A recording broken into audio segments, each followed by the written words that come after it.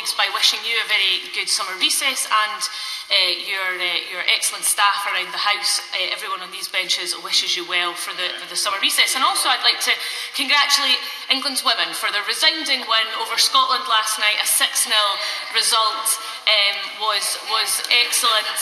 We put up a good fight, but unfortunately it wasn't enough on this occasion. And I thank the Secretary of State for advance sight of her statement. She will be aware of my very specific constituency concern around this, that Sky is the largest private employer, and my constituents who work at Sky will want to know that any deal is properly scrutinised and that their jobs will be secure for the future. Mr Speaker, 3 weeks ago the Ofcom report stated the public had serious concerns about the concentration of media ownership in fewer and fewer hands. We share the public's concern over this and the dilution of diversification of media content.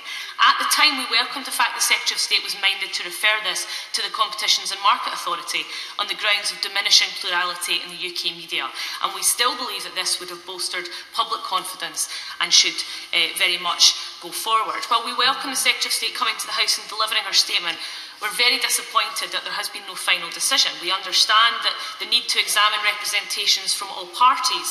The fact that a decision will likely be made during summer recess, it speaks to a developing pattern, Mr Speaker, that we have seen during the election with major decisions being made, and it is not good governance. It means it's been kicked into the long grass, and members and this House will not get an opportunity to scrutinise a decision. The committees of the House are yet to sit, and that, there should be an opportunity for those committees, relevant committees, to scrutinise any decision made. Recognising the plurality and transparency within the media should be one of the Secretary of State's key motivations, but it seems the decision will not be subject to maximum transparency in terms of telling the House. So given it looks as if she's running away from scrutiny, can she commit to making a decision when the House is back over summer recess so we can properly scrutinise the deal? Mr Speaker, can I join the Honourable Lady in congratulating England women? I'm disappointed for her sake that the wearing of the football shirt did not produce the luck she was hoping for Scotland women, but as an England woman I am delighted to see the result. The Honourable Lady, I know, has the constituency interest with Sky being the largest employer in her constituency, and I too want to make sure that this merger is properly scrutinised and dealt with so that we can have certainty for employees like hers. But when she says that we have shied away from taking decisions with full scrutiny, this is simply not the case. For example, I had originally asked Ofcom to report to me in May, and I delayed that so that I could make sure I came to the House when Sky reported, rather than it being during the election campaign.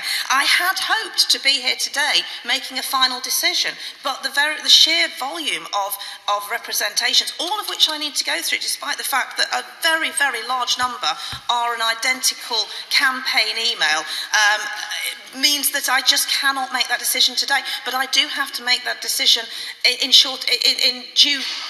with due consideration of time, because there are parties to the merger, and it is important for them and for all concerned that a decision is taken.